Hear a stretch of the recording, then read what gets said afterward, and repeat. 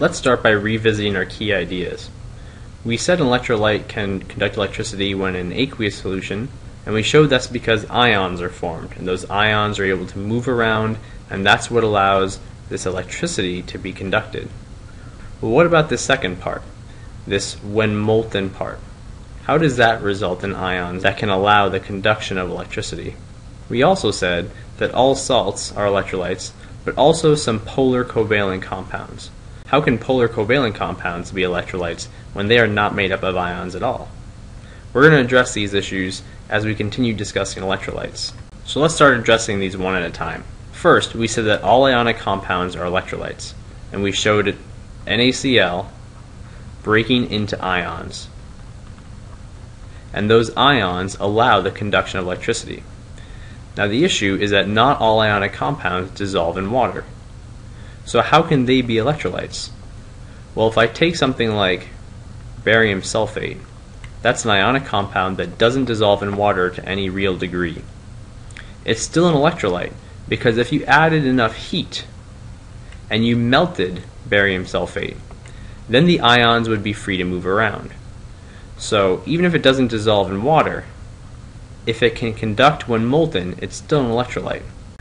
And that brings us to our second issue. Why don't all ionic salts dissolve in water? Well, this one's pretty straightforward.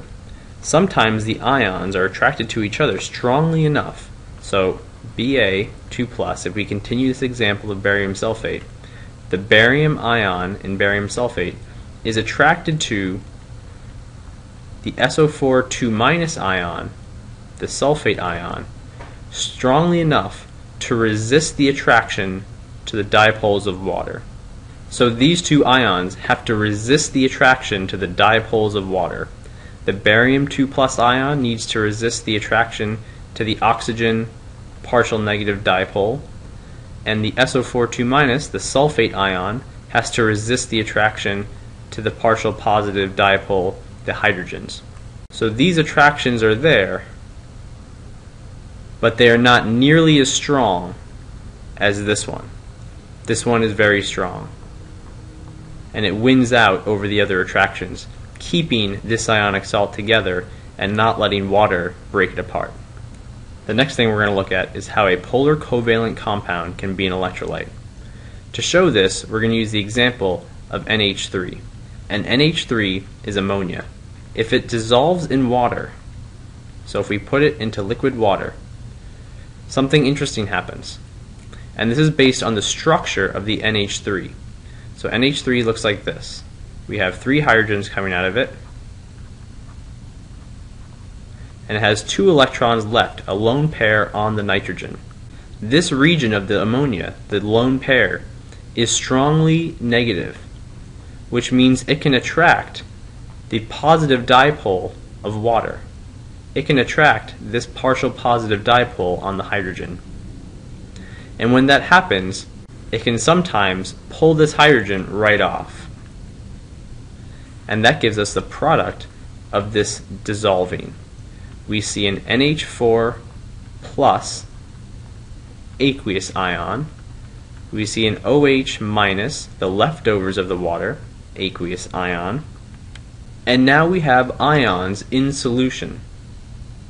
And these ions, just like these ones up here, are able to conduct electricity. And that's what makes NH3 an electrolyte, because dissolving it in water resulted in the formation of ions, and those ions allow electricity to be conducted. Now, NH3 did not dissociate. So this reaction up here, this was dissociation. NH3 did not fall apart to become ions the same way that NaCl did. So it's not dissociation. This is instead called ionization. This is the ionization of ammonia. The last thing we're going to look at for electrolytes is the fact that electrolytes can be classified into strong electrolytes and weak electrolytes. And strong and weak in this case with electrolytes mean something very specific. I'm going to use the examples of NaCl and ammonia that we just looked at. So here we have the reactions written out again. Table salt, NaCl, dissociates in water into Na plus ions and Cl minus ions. This reaction happens to completion. The entire amount of sodium chloride added to the water will dissolve into ions, provided there's enough water. So this reaction, we say, goes to completion. This is how it exists in water. There will be no solid NaCl left over. However, when you dissolve ammonia into water, not all of it gets converted into these ions. Not all of it ionizes. You still have some ammonia left over, and some of it has been ionized. Another way to show this is by using a double-sided arrow, showing that these can go back and forth from one side to the other. We never have all ammonia and we never have just these ions. There's a mix of the two. So because not all of the ammonia ionizes, we call ammonia a weak electrolyte. Whereas table salt, on the other hand, completely dissociates, and we call that a strong electrolyte. So if something completely dissociates or ionizes, it's a strong electrolyte. If it doesn't completely dissociate or ionize, it's a weak electrolyte.